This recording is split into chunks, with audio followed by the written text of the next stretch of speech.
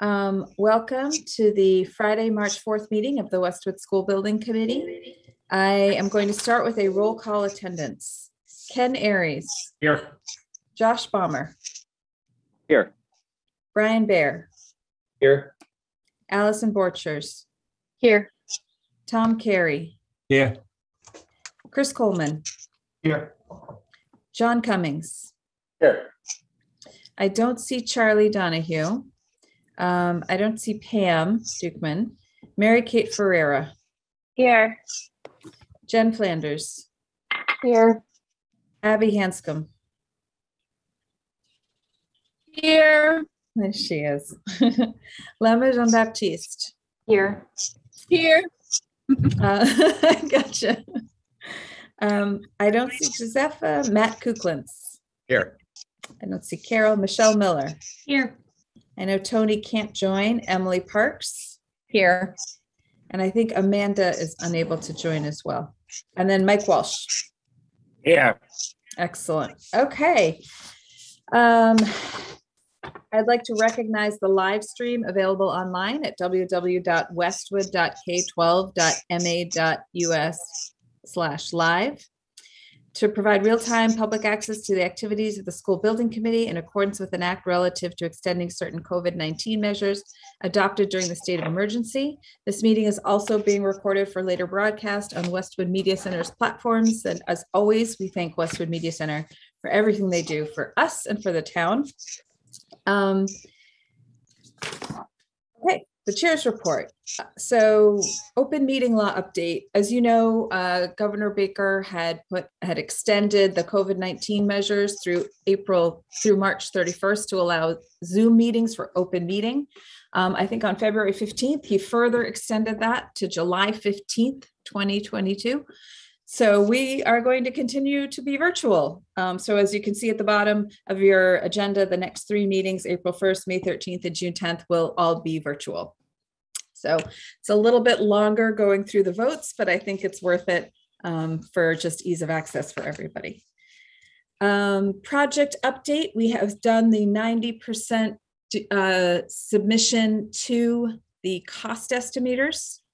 I believe we are hoping to hear back from them in the next couple of weeks. And so we will have a cost update on Friday, April 1st. Everyone needs to cross their fingers that we are still relatively on budget. But as you recall from last week's discussion, and which will follow up in this week's, we are creating that buffer. So in the budget, so we're hopeful that that will ease things along. I think that's it for the project update. So I'm going to move right into the discussion items. So for discussion, we're going to do 2 things today. The first is we're going to follow up on 2 open issues we had from last meeting. And the second is we're going to determine the order of alternates. Just a quick reminder of everybody, we had discussions last month about 2 things. First, whether or not to include the playground equipment as an alternate. There were subsequent meetings since that with the district administration and with the playground group, as we're calling them. So we'll get an update on that. And then also, as you remember, we had a discussion about the shading element on the front of the building, those horizontal steel structures, and whether or not to keep them given the cost versus the aesthetic and the design. So we're going to have a follow-up on that as well. So without further ado, I'm going to turn it over to Rob to walk us through all this stuff. Great, thanks, Maya. So as Maya mentioned, this is the topics of review for today: the playground, the shading element. We'll be talking about the order of alternates and the schedule look ahead. So at the end of this, we'd really like to confirm the final list of alternates and what order you would like them to be in. So just walking through the playground, this is the overall site. The playground is back in this area here. When we look at the site elements, some of the different site furnishings that we have located around the site include some bike racks down by the fields and up by the building, benches, these precast bollards over here out in front, some trash and recycling receptacles. In the back, we've got this rain garden with some interpretive signage, which we're also planning to locate in other parts of the site as well. There, just to kind of highlight some of the stormwater and rain garden elements. So when we think about the playground, there are 5 primary elements that we've been incorporating into the overall design. The social, physical, cognitive, communication, sensory. It's not just about the playground equipment itself. And so when we look at the overall playground, it really encompasses this entire area. So we have this sort of grassy lawn area over here to the far left. We have some hardscape play area and a half-court basketball, the swings, the playground equipment, of course, and then some planters and picnic tables, water and sand tables. So there's a lot of variety here that will offer great opportunities for kids with different interests and different types of play in mind. So we reviewed a couple options with this subgroup, this playground subgroup, and after some really good discussion, the group decided that they were leaning towards option 2, which is what you're seeing on the screen here, and it's made up of a number of different playground elements. So one of the pieces of feedback that we had received was, there was some items indicated on here that there wasn't as much interest in, for example, the scream talk tubes and maybe the sensory dome, and really wanted to take a closer look at some of the actual playground equipment itself. So since we've had this discussion, we've sent along a list of product information from the different manufacturers, and also provided a list of example playgrounds around the area that could be visited, that have some of these features. And I believe Emily took a tour there with an even smaller subgroup to check them out. And I'll let Emily speak to that if you'd like. Well, it was a very small subgroup. It was my 2 children. So we spent a day touring the playgrounds of Boston to the 6 places that Deb recommended. And so I have spent more time looking at playground equipment than or with more scrutiny than I ever thought I would. So I am going to share some of my thoughts with the playground subcommittee as we start to look at some of those cut sheets. Yeah. So, one of the big takeaways from that was that, we've been trying to be kind of budget conscious and be thinking about, how far do we go with the playground equipment and so on. And so some of these items we had identified as in red as, alternates that would be beyond, the $300,000 budget that we had. And so some of that review is going to happen with the subgroup, is to also kind of nail down really what's desired, what's needed. And I believe the recommendation from that subgroup, and Emily, you can correct me if I'm wrong, but really was that the playground is really a basic, important aspect of the project, and really shouldn't, there isn't any part of it really that should be treated as an alternate. Either we include it as a whole, or we don't include. There's no interest in including any part of it as an alternate component. Do I have that right? Yeah, that's correct. I mean, we feel like the playground is just a really important, aspect of the school, and based on our discussions, we want to make sure that the playground is really designed holistically from the start, and we don't want to have to create a design where things could be fit in after the fact. Yeah. Before I move on to the next topic, does anyone have any questions or any discussion points that we want to talk about regarding the playground? Rob, can you remind us, sorry, can you just remind everyone of the cost? I agree with Emily that it should, we had discussed putting it in as an alternate. I agree that it should not be, but I'd like everyone to understand the cost. Sure. So, going into the 60% cost estimates, the cost was around 300,000, and that's where all of these green items are.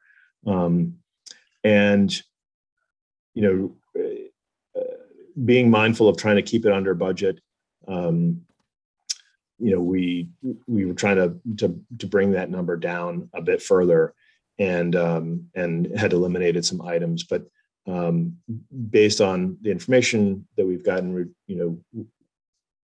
the actual decision on where that budget lies is really going to be up to the subgroup. So right now, as I mentioned, the green items, basically all of these minus these red items here, fall under the base bid. The red additional items encompass probably another $100,000. So the potential is that it could fall somewhere between $300,000 and $400,000. So just wanted to let everyone be aware of that. I just have a quick question.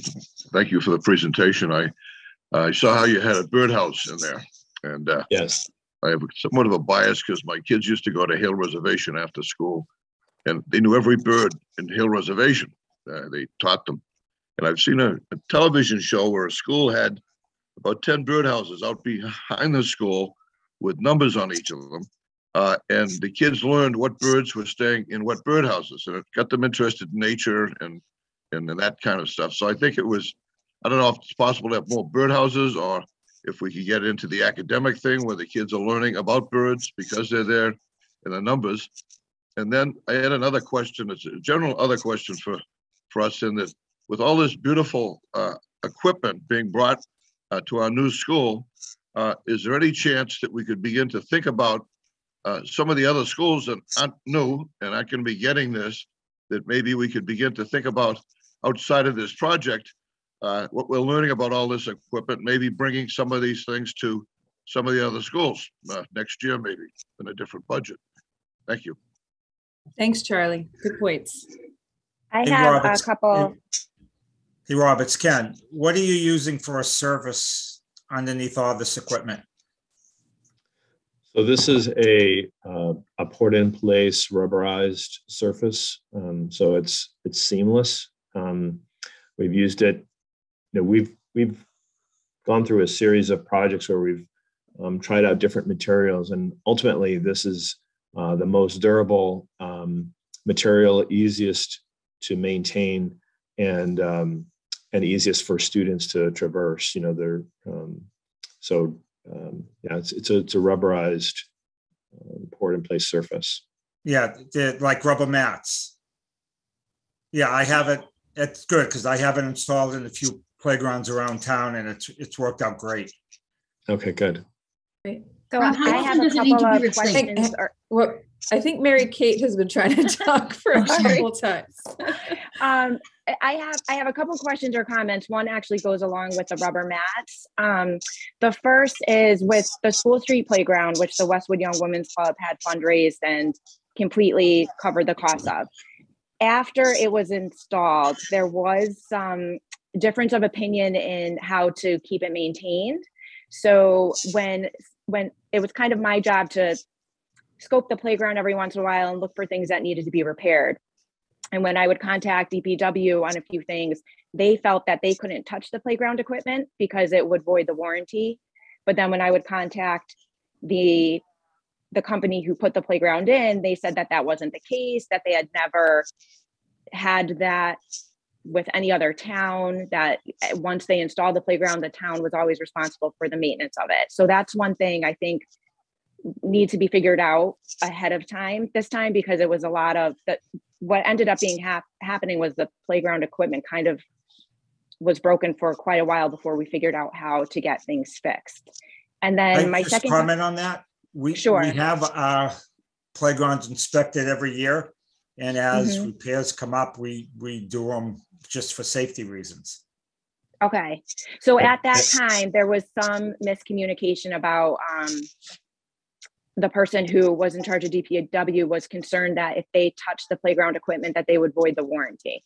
So that's just one thing, I think, figure out the warranty stuff with the company before it gets installed. Yeah, if I could add just one item to that, I think that's a great point. Typically, in the first year is when you typically don't want to do anything to it without reaching out to the manufacturer first. You know, the anything with the building and the site really falls under the contractor's responsibility during that first year after completion. So, you know, if there's anything that happens, really, we would reach out to the contractor, and maybe that's where some of the misconception happened. I'm not sure on your project, but the first year is really for the contractor to deal with, and then after that, you know, it turns over to the school district typically. Okay, and then my next comment was the rubber mats was one of the things that we had an issue with. They were very large square shaped rubber mats to make sure that it was wheelchair accessible, and they kept popping out of place. And it seemed like they would get repaired, but then they would be popped out of place very shortly after that. So I wasn't sure if they have improved that, if it's now bigger mats that won't pop as much, or because it ended up that it was not wheelchair accessible at all because they were so popped out of place that it was like almost like taking a step up for each mat. So this is more of a poured in place product rather than okay mats. Okay, perfect. It ends up feeling like a spongy epoxy floor, all seamless. Okay, great. I see Chris Coleman has his hand up. Yes, thank you. Just in response, as far as what you're doing, I just want to make sure so I understand this. So the green is what's moving forward, and the red is what's in question. Is that correct? Or what may be paused or not done at different phases or different options? Yeah.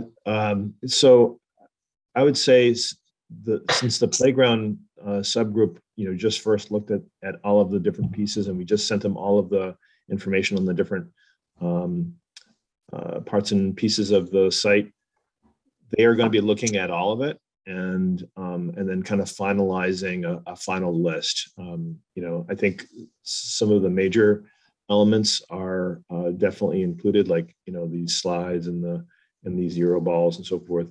But as far as the individual parts and pieces, we're asking that subgroup to make a final decision on.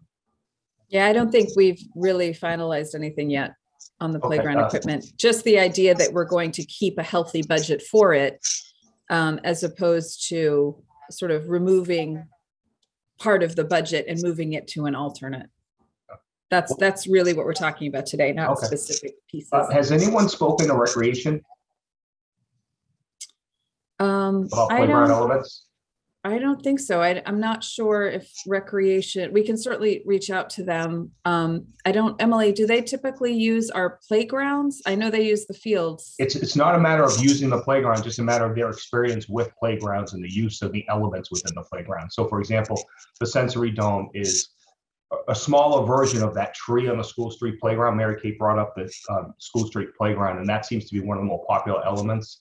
Yeah. In the playground, just as a suggestion. But since Mary Kate did bring up the School Street playground, we do have the pour in place that we have a request in this year's capital fund to do the same thing that you're proposing, or something very similar to what you're proposing for this playground. And DPW and Recreation do deal with the maintenance. I don't know what happened back then, but I can just tell you what happens now. Okay. All right, great. Well, it's a good idea. Maybe we'll reach out to them. Yeah, I can do that. As Maya said, really, as far as we got was this idea of, do we want part of the playground equipment to be an alternate or not? And the answer is no. So at this point, we'll start looking at actual pieces. Yeah. And what elements we want. Thanks, Chris. Brian. I was just wondering what's happening with the playground equipment that's currently at Hanlon. I don't think we've gotten that far. Is it fairly new? Can it be repurposed anywhere? Do we know? Matt, I'm going to call on Matt for this one. Matt, do you have any idea about that? I don't know how long the equipment has been here, nor the ability to move it. I will say that the structure that we have out front, we did have to replace the slide recently, and there was definitely some not creative engineering, but having to figure out how to retrofit some pieces. So I don't know the movement of that and if it would be able to withstand the movement of it. Most of it is pretty outdated. Yeah. Okay. I know the PTO had been looking to replace it for a long time, but was kind of holding off, knowing that this project was coming down the pipe. That's what I was thinking. I don't remember when the equipment was put in. We can look into that, but the fact that we can't remember, I think suggests it's been a while. Yes, I can say everything there is very old except one piece, the climbing structure, Mr. K. That was added because they had to remove a couple of pieces a few years ago because of bees nests. The PTO raised funds to add that one climbing structure that's closest to the, I believe like the 5th grade wing. That's a fairly new piece, but everything else has been there since before my kids have gone. Okay, helpful. All right. It's helpful to just go ahead. The majority of the equipment on the Deerfield playground is fairly old. Predates me, with the exception of one relatively small but brand new climbing structure that the Deerfield PTO generously supported and funded. That was installed this past summer. But it's a relatively small piece, and I imagine would be able to. Oh, we lost you, Josh. You went mute for some reason. Yeah, no, I don't know what happened. Well, thank you. Maeve, to follow up on that idea, like of, hey, maybe is there anything reusable at Deerfield? I always love the idea of trying to reuse something. But in that case, I think that might be part of a good discussion with Rec, in that they use Deerfield for different programming. Don't know what's there, what's not, but they'd be able to say, hey, listen, is that an issue for the town summer programs or whatever, if we were to touch Deerfield playground stuff. So probably just want to add that to discussion there. Yep. Thank you, Michelle. Okay, anything else? What are people's thoughts about the recommendation that we leave the playground budget whole and not move a portion of it to the alternate, as an alternate? Is everyone on board with that? Do people disagree with that? I think we might, we don't necessarily have to take a vote on it because we've never actually removed it from the budget. So we don't have to take a vote to put it back in. But we just want to make sure that if people did not, wanted to sort of have that discussion as opposed to just the specific elements of the playground.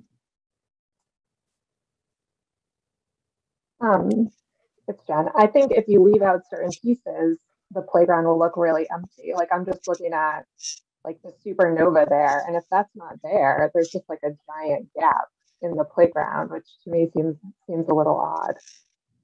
Yeah, and I think one of the things that the landscape architect had said to the working group was, while it may physically be easy to add elements of the equipment after the fact, or sort of when you're designing, you would design with what you have. So if you have equipment that's not in the base bid, you're not going to design for it. And then if you try to add things in later, it might not work with the design. So I think that was another reason, both the importance of the playground to the school and the community, and also sort of the difficulty with the design piece of it, it was another reason, as Jen, as you just pointed out, you'd either have to leave a hole or you'd design it so that piece, there'd be nowhere for it to go, I think, so. Oh, yeah, to follow up on that. So if, say, for example, these red elements were eliminated, so this gets does this get redesigned? And if it does it mean that the playground actually gets smaller? Right. I think that was sort of Deb, the architect's point, the landscape architect's point, is that she would design to the budget. So. Okay, so this would get redesigned, what we're looking at. If we moved a portion of it to the alternates. I don't know. But I thought the red is being taken out. I think so. What's happening right now is that the subgroup is evaluating all of these elements and kind of saying yes, no, yes, no. And maybe there's other ones that aren't shown on here that they see that say, hey, instead of this sensory dome, we really like this other element. And so once we get that kind of recommendation from the subgroup, then we may end up reshuffling a few of these or changing the location a little bit, just depending on the size and the shape and the function of those pieces. So I think the K1 playground is still going to be here. The older kids play area is still going to be here, but we may end up moving or shifting things around depending on what's selected. Okay, so as in that process, as they'll design to the budget, so as some of these elements go in and out, there's probably also a cost relative to how big the whole surface is in general. Yes, if some of the equipment, for example, dictates that it needs a larger fall zone, we may need to increase the surface area. But I think generally speaking, we're trying to stay within this so that within this surface area provided, so that we don't increase that. The cushioned surface area is expensive. No, yeah, I was thinking decrease it. Not that we should, but if, like Jen said, if all this equipment's removed, it seems like the area is kind of large. Yeah, I think just for purposes of this discussion, we shouldn't focus on the red and the green squares here, because we don't actually know exactly what equipment is gonna go in. I think what the question in front of us today is everyone on board with keeping the budget for whatever, and whatever that can afford, it will afford, but keeping the budget for the playground as it was in the base bid originally and not moving a portion of it to the alternate. I think we're getting a little sidetracked with the red and the green because none of this has been finalized. So unless anyone has objections, unless anyone really thinks we should move a portion of this $300,000 budget to alternate, then I think, we're certainly going to have a lot more discussions about playground equipment as we move forward. I would keep it as a whole. Yeah, I support the whole design being in the base bid. I would the budget. I would keep it as designed. Keep it as whole. I'm going to change mine to keep the budget where it is. So if you want to take out the chimes because you think it's going to be too loud during the day, that's great. You still get the budget to put something else in. Yep, exactly. All right. It sounds like we have a consensus on that. So I think, Rob, why don't we move on to the shading element? Okay.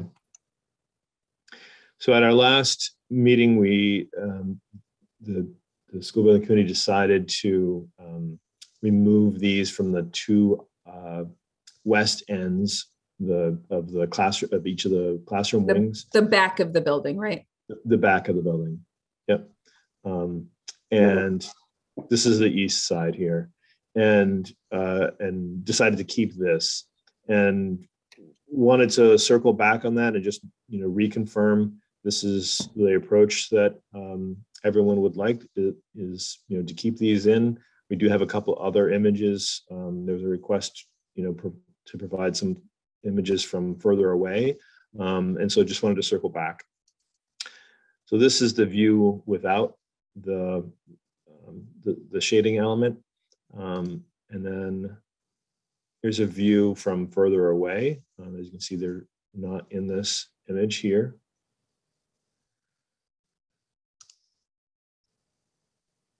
And this is a view from the bus drop-off area. You can see them here.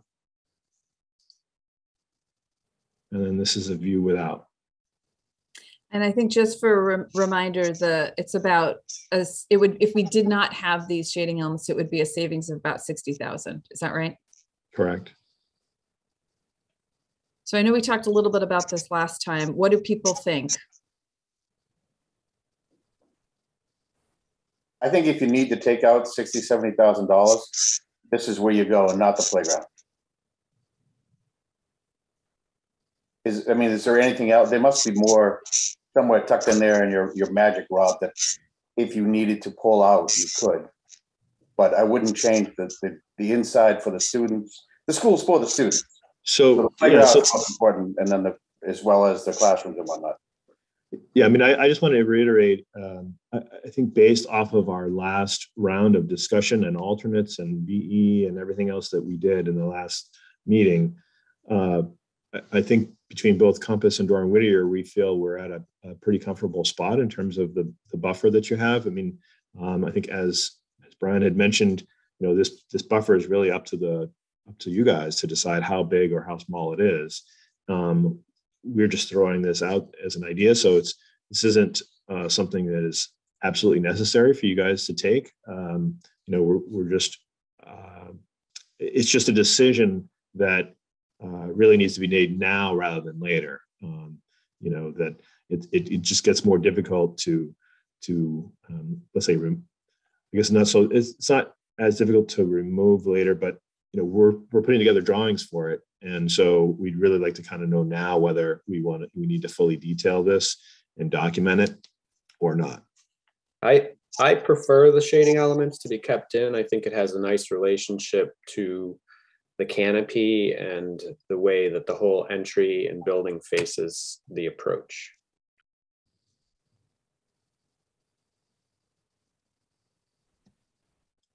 I have to say that I agree with Brian. I feel like it is an important part of the aesthetic design of the front of the building. I certainly agree with you, John. I wouldn't choose this over the playground, but if that's not actually the choice, right? Then I would say my preference is to keep this element. So I guess what I'm hearing is it has to do with how comfortable we are with the size of the buffer that we've created, right? Rob, can you remind us of the numbers? Do you have those anywhere, or do you know? Maybe Brian or Chin have that in front of them. I have written down that was $70,000 difference. We saved $140,000 by getting the two on the west side. No, yeah, I think it was correct. I think the overall buffer was again, inclusive of potential soft costs reorganization on bid day, reducing some of those elements which may or may not be part of the appetite. It was around $2.3 million. So again, you're talking about $60,000 in the grand scheme of things. But some of those elements like reducing contingency or reducing FF&E budget to get to the 2.3 might not be something you want to do come bid day. So we were looking for elements that, in the grand scheme of things, potentially did not affect program as much, like this element. But again, it's the committee's comfort level with that buffer. And again, the goal being just to give the project enough flexibility on bid day through compiling a couple different cost saving measures to ensure that we're, as best as we can, coming in within the budget. What we don't want is for the group to make a decision on this and say, let's take it out, and then the bids all come in great, and then say, can we get that back in again? Well, we're going to have to revisit this when we get to the 90%, right? Right now, we're only at 60. And so we're guessing that that's coming in, or do you already have the numbers for the 90%? The 90% number will be, the 90% number will be in 2 weeks. And so that at the moment, we do not know what that number is. So it could be more, it could be less. We could be putting all this right back in and have extra room for more playroom equipment. Do we need to make this decision? I mean, we can't take this as an alternate. Do we need to make this before we get the 90% estimate back? Can we push this particular decision until the next meeting when we have the cost estimate? I mean, it's easier for us to leave it in now and just keep drawing and just keep it in now. It's easier for us to take it out than it is for us to add it later. Okay, I'm looking back at last month's presentation. It looks like with leaving this in, with leaving the east end, we have the VE total we're estimating is 883,000. Correct. So if we were to take this out, it would just add another 60 to that. So we'd be at 940-ish, I think. Yep. It sounds like we should leave it in for now, because I do think that we're still not quite to a consensus. And I also think that we're not sure what we'll get when we get the 90%. So I suggest we leave it in with the drawings and we punt it to next month. Is everyone okay with that? I agree.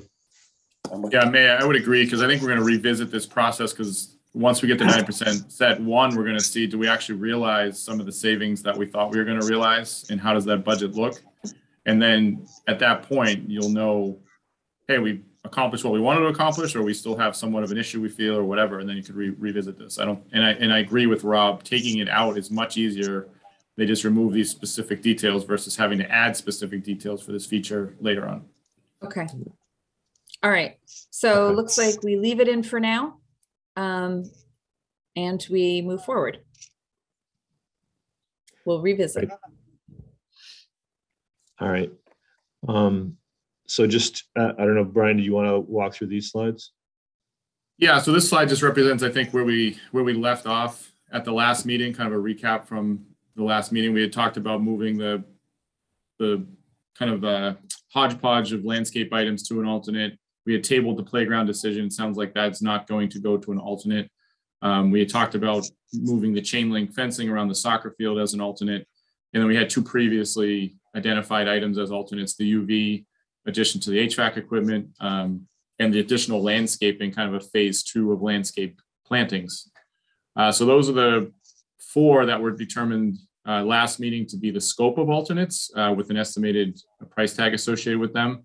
And then the landscape was, the playground equipment was to be determined. So today we determined that that's not going to move to an alternate. So the objective for today then, if we're in agreement that these 4 are still the alternates and the relative value, we do need to alter these. We do need to order these, and that the order will be placed into the bid documents. The bidders will then provide pricing. They'll provide a base scope, and then they'll provide broken out costs for each of these. So when we get the final bids, we will see the base cost of the project without alternates. We'll see the price of alternate number 1, 2, 3, 4, etc. And the district and the town, you do need to accept the alternates in order. So whatever is number 1 would have to be accepted. If you had the budget and wanted to get to number 3, you would have to accept 1, 2, and 3. You just couldn't cherry pick and take number 3. So the priority and the ordering does matter. So what we need today is really, how do we want to order those? Because they will go in the bid documents in that order. They'll be identified as alternate number 1, alternate number 2, et cetera, and the bids will reflect that accordingly. Is that a public bidding law that has to be ordered? Yes. Yes. Okay. One clarification, that at the moment that the team is proposing to do these as an add alternate, not deduct alternates. Correct. Right. So yeah, so these will be add alternates. So the way I explained it was, we will get any contractor that has scope associated with these alternates. So the general contractor most likely will have some type of scope, either managing or hiring a subcontractor to do it. But for instance, the HVAC subcontractor will also, in his bid, provide a price. He'll have a base bid for the building. If HVAC is number 1, then he'll have the costs associated with the HVAC UV system. So they all will be added to the kind of their base scope. And then on bid day, we will be able to select alternates if they fit within budget. and kind of cobble together a total price for the project. So they'll all be add alternates. They will not be reducing the cost of the base bid.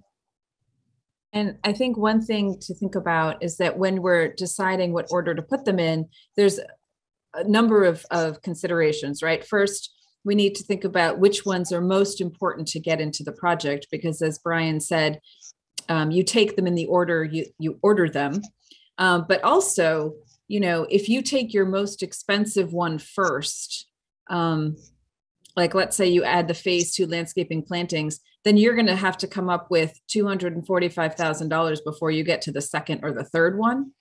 So you also need to think about the cost of the alternate itself, because if you want to take, you know, another one behind it, you can't use up all your money. You know, you can't sort of. It's going to be harder the more money you spend up front to get to the back alternates, is what I'm trying to say.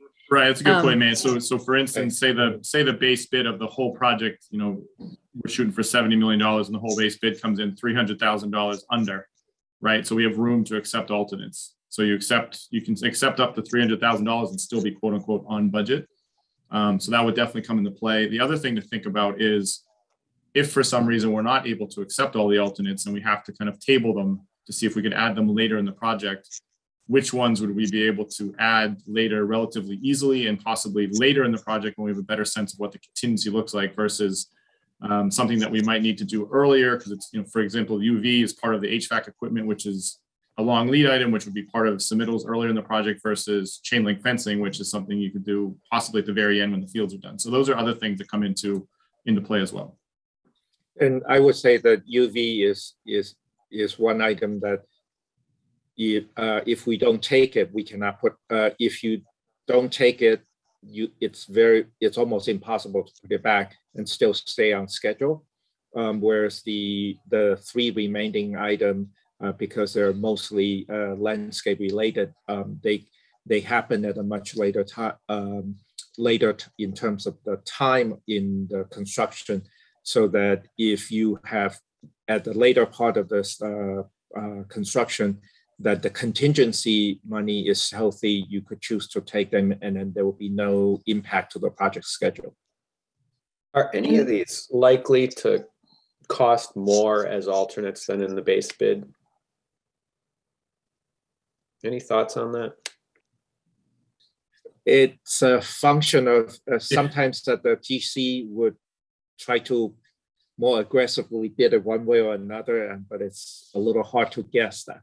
Yeah, Brian, I mean, it varies in every project, and sometimes that's where a subcontractor or a GC might sharpen their pencil more to kind of just, you know, duck under what they think the others are going to price that at. You know, that's where they would be willing to take the, you know, the risk to be the low bidder type of thing. So, I mean, it's hard to tell. It does vary in every project. Yeah, I would agree. It seems to go back after the fact and add one or two things. They're not going to have that buying power, and it's going to be, I would expect, to be more expensive. Although at bid time, we will know based on the estimates whether they seem to be fair prices or not. That's right. So if for some reason, so for example, if you don't accept one of these as an alternate and a year into the project, we decide to add it via change order, when they submit the change order pricing, we already have the, you know, pricing that they submitted at bid time, which, you know, should line up, but obviously we're still reviewing the change order kind of by itself, but we do have a gauge of, you know, what they priced that out at bid time. So, you know, we'll hear the usual arguments of, oh, it's volume price or whatever, but we'll still have an idea of like this change order should be in this ballpark. The other question I had, it looks like the occupancy permit would, you know, the three of them really wouldn't matter, the landscaping. And I would just imagine adding that UV to the HVAC would be the only one that might be in contention with an occupancy permit. Is that correct? It's not necessary to have the UV because that's not a required item for the occupancy permit, but rather the whole HVAC system has to be operational. So if we delay that, then yes, that so It's not the UV, but it's the HVAC. Correct. It's part of the HVAC, and you're not signing off on the whole. Correct. Or paying for the whole system if it's not done. I agree. Thanks. Can you just remind me, with the chain link fencing around the field, is there still going to be fencing on Gay Street, or is this all chain link fencing? So this specific line item is the fencing around the multi-purpose field, around the soccer field only. And again, the decision is not to leave it out or not include it at all. There's full intention to have it in the project no matter what. The idea here is simply to have it as a buffer on bid day. It's adding a chain link fence is one of the easiest things to add later. Yeah, I think, and that raises a good point. So I myself am struggling to wrap my head around the concept of an alternate, because to me, it sort of seems like, you may not ever be able to put these in the project, but what I'm hearing from the team is that most likely, certainly, the first couple of things will get in the project. So if we have them sort of in the order that we see them, the UV will get into the project, the chain link will get into the project. They're just not in there on bid day, but there's enough of a buffer. We fully expect that between the estimates or contingency or whatever, we'll be able to get those. The question is they get more expensive, how much of that can we take? But is that right, Brian? Would you agree that at least the first couple?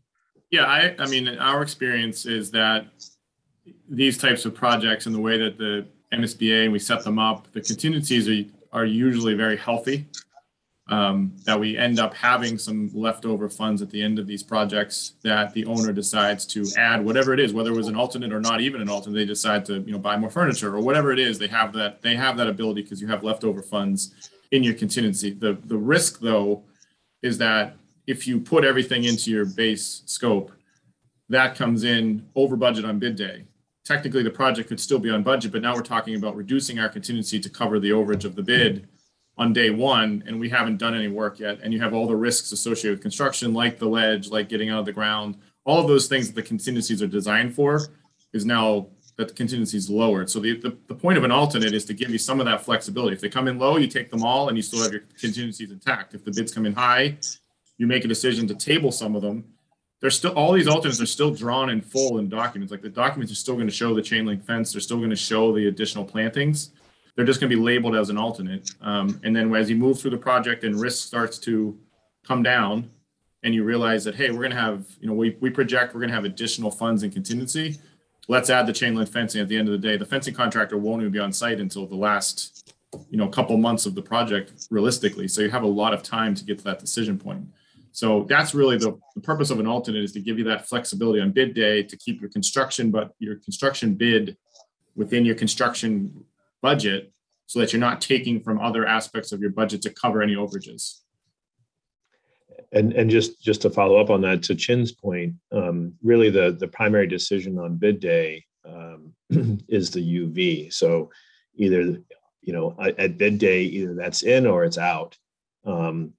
That's not something that you would want to add later on, because it would be, number one, very difficult in terms of timing and logistics to get that integrated at a later point in time. So that's really the primary item that you really need to make a decision on bid day. Is that in or out? The other items, as Brian mentioned, can be added later.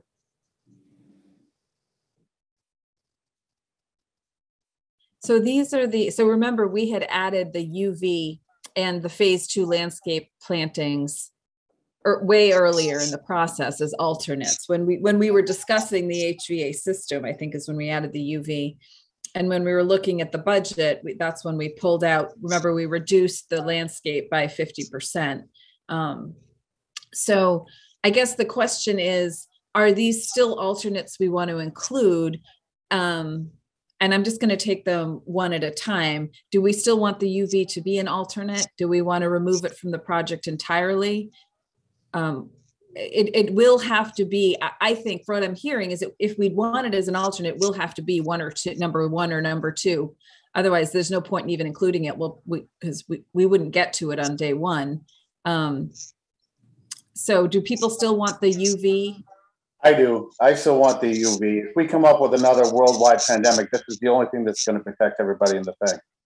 Now, if I'm understanding Brian correct, and from previous experience, that when this goes out to bid, they put in how much it's going to cost and how much it's not. And that's when we can decide to scrub it. That's right. We'll get it on bid day, or actually when we So get it doesn't the need to come out today, but on bid Right, day. but remember, the problem is, John, if we put this as number one and we say we don't want it, we can't get anything else on the list. On bid day. On bid day. On bid day. Right. So just to be clear, right now we're at 60%. In 2 weeks, we'll be at 90%. Then all the bids will come in. Then the bids that we accept, that is actually going to be the number that we're going to have to deal with. And we're going to have to revisit all this at that time. But in order for them to put the bid in for the RFQ, request for quote, that this has to be in there as an alternate so that you can see how much it's going to cost if it's in there or not. And then you, as the owner, we get to make the decision whether we want to, if it's within our budget or not. But we need to keep this in there for them to bid on. Yeah, so it needs to be identified as an if we want to see it separated as a price to make a decision on bid day, it needs to be identified as an alternate. You do need to then order your alternates so they're all priced in the same sequence. And per bid laws, you then have to accept the alternates on bid day in that sequence. So in theory, your number one priority should be your first alternate, the one you think would be hardest to add later should be your first alternate. I have a question. Yeah. I don't remember, it's been a while since we've talked about the UV and the HVAC systems, and I don't remember if we talked about any downsides to installing this. I don't see, I think for things like the landscape boulders or the landscape planting, some of the other alternates here, it's like clear upside only. But with the UV on HVAC, I had, and I'm not at all an expert on this, so I defer to the ones who were and looking at this as a decision point. I had heard some mixed feelings from schools that were looking at this in the midst of the pandemic. Those would be retrofit, so that's a different challenge. Maybe it's easier when installing it up front, but I don't know if we know of any downside to installing UV, even for example, on the maintenance side of the system. For example, if we have this capacity in our HVAC systems, does it make it at all more difficult to maintain the system? I think Go ahead, Rob. I was going to say, so one element of it is that with the UV elements, it kind of cleans the air conditioning side of things and maintains that in a better condition. On the downside, it is more equipment. It is more bulbs and other parts and pieces that are integrated into the system, and it's one more piece that does need to get maintained and looked after. So it's not run 100% of the time. It's only run when you need it, right? When everything's closed up, January and February, when all the kids the little biofactories are sneezing and snot, it kills all the germs. Well, I mean, when a whole first grade disappears because they have, one kid's sick, this stops that. Well, I don't know. Helps mitigate it. Yeah, it helps it. Yeah, stops it, huh, John? That's quite a claim. Instead of 100% of the kids missing, it's only 10 or 12%. So for clarification, that the system that Dawn Whittier had proposed is actually one of the best ones, because the air from classroom one never mixed with classroom two, because they're all independently set up. And so that if you have a kid sneeze in first grade, they will never get mixed to any other rooms. And then so that I don't want to have any impression that the base system is not good, and that's why we're doing this. So I just want for clarification. We're going from good to really good. Yeah, that is yeah. Yes. To add to this, it sounds like we're in the last couple of minutes have said, yeah, this UV system is a good thing for us to have. I think it is smart to have this as an alternate because it gives us the wiggle room that I think we are probably going to need. And I put it as first because when you look at the other things on here, Brian gave you two criteria. on why you have an alternate, and one is it's very, very important, and two is that it's you got to consider whether you can add it later. And when you look at the other things that we're considering for alternates, those are things that are very simple to add after the fact as we get toward the end things. This UV, it's a go, no go on bid day. This is not something 6 months in, we're going to go ahead and say, oh gosh, let's add that. That's not going to happen. So I think we ought to have an alternate, and I do think it is in the right position as first. I would agree on that. In my experience of adding that after the fact, it's never, it's always more challenging, more expensive. And, you want to get it in and you want it designed for the system that it was designed for, not after the fact, a year or two later. Yep. I have one question. When we're looking at this list, it seems to me we were talking about taking out 2 feet 8 inches of the gym. Is that no longer on this list, or is that? That was a value engineering item. So that was already taken. We've already done that. I'm just making sure. Yep, that wasn't an alternate. John, that's part of that 800 some thousand that Maya talked about earlier. Yeah. So we'll see if we realize that on the 90% estimate. Yeah, that was part of what the geothermal from 80 wells to 60, correct? Yeah, although that wasn't really value engineering. Correct. That was it was sort of mislabeled, right? That was really just the designer coming back and saying, we've done further analysis and this is what we think you need. So, recategorize that, correct. Yeah. So it sounds like we have people are talking about adding UV to HVAC as number 1. Does anybody disagree with that? Nope. I'm hearing nothing. Okay, I would propose chain link fencing around the field as number 2. Right now, it's in the drawings, having this fence around the multi-purpose field, the soccer field. I do think we need it because we don't want balls going onto Gay Street. Given the nature of it, I think it does make sense to leave it as an alternate, but I really want to take it. So that's why I would propose that as number 2. I agree with that, Maya. Yeah, these all look good and in the right order. I think so too. Okay, does anyone have any comments about leaving the 3 and 4? I think it makes sense putting phase 2 as 4. It's the biggest amount. You can always add plantings. And 3, it would be nice to have that stuff in there before the plantings. Mm-hmm. Yeah, agree. I agree. Okay. Any more discussion on this order? Nope. All right, we're going to go to action items. The first one is the vote on the shading element. I'm going to hold on that because we are punting that to next month. The second one is voting on the order of the alternates. So I will need a motion I need someone to make a motion. I would like to propose that we keep the alternates in order as we see right here in the bid alternates. Perfect. The UV to the HVAC, then the chain link fence, then the landscaping, then phase 2. Second. All right. Roll call. Ken. Yes. Josh. Yes. Brian. Yes. Yes. Allison. Yes. Tom. Yes. Chris. Yes. John. Yes. Charlie. Yes. Mary Kate. Yes. Jen. Yes. Abby. Yes. Lemma. Yes. Matt. Yes. Michelle. Yes. Emily. Yes. Amanda. Yes. And Mike. Yes. All right, and I'm a yes, motion's carried. Next item, vote to remove insulation from proprietary item list. This is the just backing up a little bit to give some context here. Originally, we had the insulation as a proprietary item.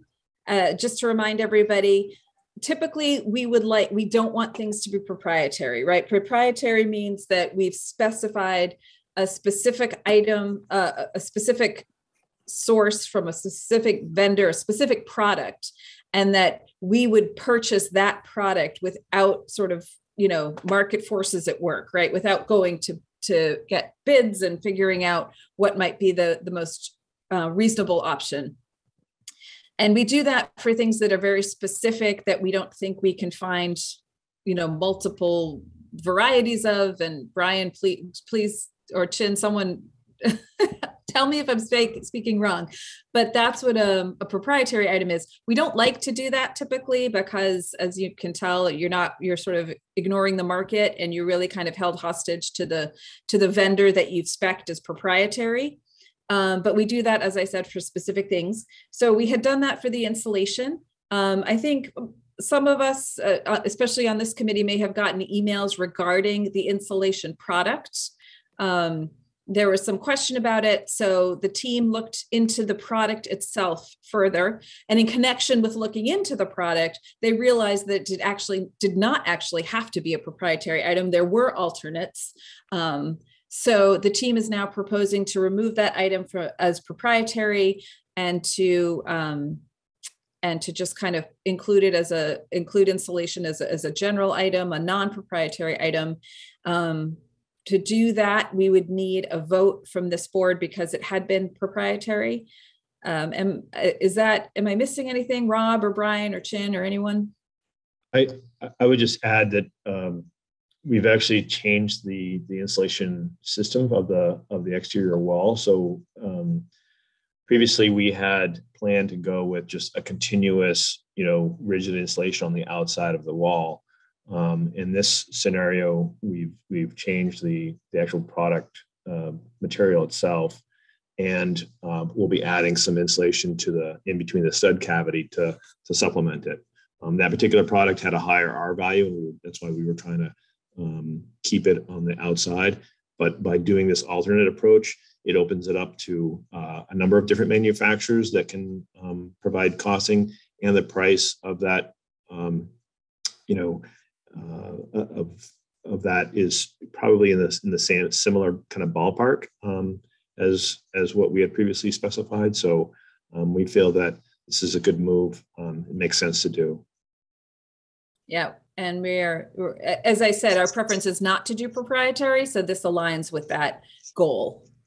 May I think you did a great explanation, and thanks to Ed and Rob. One of the other benefits is that in the long term, it is going to generally be more flexible and cheaper for the school to maintain the building. And that's a huge issue in terms of long-term pricing and maintenance of the building as to why to avoid proprietary items when we can. So it makes sense, we got to do it, but if we can avoid it, that's great. So. Great, thanks, Michelle. All right, does that particular brand remain in the specification or not? And was there any safety issue based on the research? No, based on our research, as we had been, we had done lots of investigation into all the materials, and it met all of the NFPA 285 requirements and testing requirements. So we had no issue with that. It's not being included in our specifications. Like I said, we're kind of switching to a different thermal envelope system altogether. So we're basically going with the XPS insulation, rigid insulation on the outside, and then some fiberglass bat in between the studs.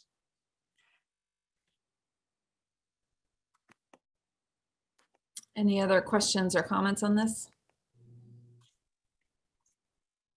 Okay, so as I said, I will need a motion to remove insulation from the proprietary item list. Anyone want to give me? I'll make a motion that we move from any proprietary insulation off the list. Second. Okay, any further discussion on this? All right, Ken? Yes. Josh? Yes. Brian? Yes. Allison? Yes. Tom? Yes. Chris? Yes. John? Yes. Charlie? Yes. Mary Kate? Yes. Jen? Yes. Abby? Yes. Lemma? Yes. Matt? Yes. Michelle? Yes. Emily? Yes. Amanda? Yes. Mike? Yes. All right, motion is carried. So next is a vote to approve the meeting minutes of February 11th, 2022. We do have, February 11th, 2022. We do have one change. Under the chair's report, permanent building committee membership update, there's a sentence that says the PBC has 7 voting members, with Maya Plotkin as a temporary voting member only for the Deerfield Hanlon project.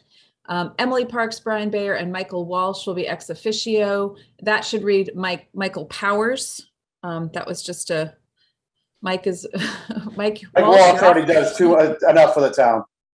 Exactly. Mike's off the hook for this one. So there's that one change. That doesn't happen too often. Does anyone else have any comments to the minutes? No? Okay, can I get a motion to approve the meeting minutes of February 11th, 2022 as amended just now, as I just explained? So moved. Can I get a second? All right, Ken, Yes. Josh, Yes. Brian, Yes. Allison, Yes. Tom, Yes. Chris, Yes. John, Yes. Charlie, Yes. Mary Kate, Yes. Jen, Yes. Abby, Yes. Lemma, Yes. Matt, Yes. Michelle, Yes. Emily, Yes. Amanda, Yes. and Mike. Yes, especially since I'm off the hook. Yes. Since you're off the hook, yes. All right, great. Motion is carried. Okay, next is a vote to approve the payment of invoices totaling $371,428. Those constitute, 2 cents. Those constitute a Compass bill for $28,000 monthly bill. Another Compass bill for other administrative costs for $7,700, and then Doran Whittier construction costs of $334,471, and other basic services for $1,257.02. So can I get a motion to approve those invoices? So moved. Second. Any discussion? Okay, Ken, Yes. Josh, Yes. Brian, Yes. Allison, Yes. Tom, Yes. Chris, Yes. John, Yes. Charlie, Yes. Mary Kate, Yes. Jen, Yes. Abby, Yes. Lemma, Yes. Matt, Yes. Michelle, Yes. Emily, Yes. Amanda, Yes. and Mike. Yes. All right, motion's carried. Is there any new business anyone would like to raise? All right, hearing none. Can I get a motion to adjourn? So moved. Second. Okay, Ken, Yes. Josh, Yes. Brian, Yes. Allison, Yes. Tom. Is Tom still here? He just pulled off. Okay. Chris, Yes. John, Yes. Charlie, Yes. Mary Kate, Yes. Jen, Yes. Abby, Yes. Lemma, Yes. Matt, Yes. Michelle, Yes. Emily, Yes. Mike. Tom's back. Okay. I'm sorry. Yes. All right, Tom's a yes. Mike Walsh. Okay, Amanda. Yes. Okay. And I'm a yes too. So motion is carried. We are adjourned. All right. Have a good weekend, Thank you, everyone. everyone. Thank you, Thank you. everyone. Have a you. wonderful Have a great weekend. weekend.